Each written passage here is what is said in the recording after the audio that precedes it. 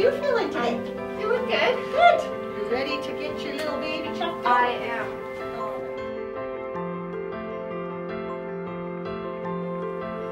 My name is Janessa, and I'm from Gravelbourg, and I'm a registered nurse. I'm about 37 and a half weeks, so baby's due to make its arrival at any time now. I am counting down the days until I'm almost finished work, and I'm really looking forward to having a third baby in our house. It's going to be very busy, but I'm very excited.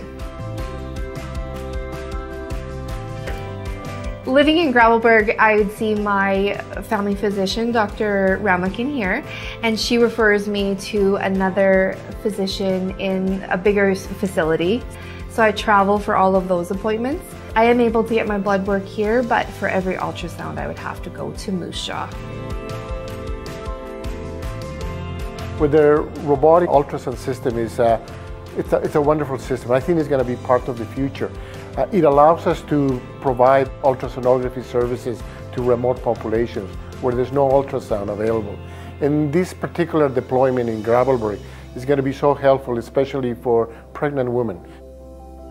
With respect to prenatal care, ultrasound is definitely on the forefront of exams that should be done, and people should have good access to this despite where they live in the province. By bringing ultrasound services to them via the robotics program, we are able to break down those barriers and allow a better patient experience, and our ability to care for patients in remote communities has improved tremendously. So I'll just get you to slide back down towards the pubic bone there for me.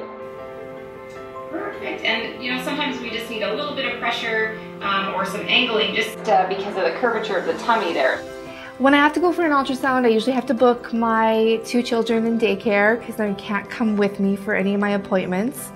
And it's about an hour and 15-minute drive. And I have to take time off work also to go for these appointments. Having it done remotely, it's very cool. I never thought that we'd ever have some kind of technology like this to be able to do an ultrasound remotely.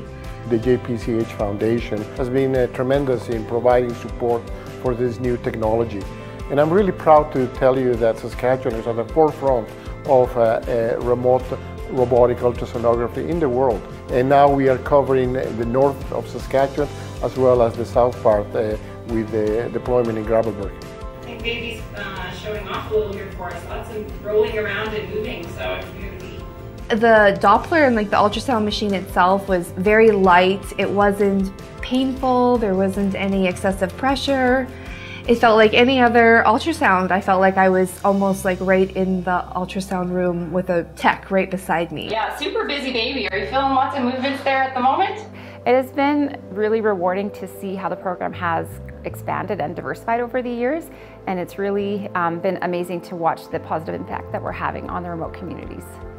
So many other people would have access to come for ultrasounds that maybe wouldn't be able to. This will benefit our community and the neighboring communities very, very much so.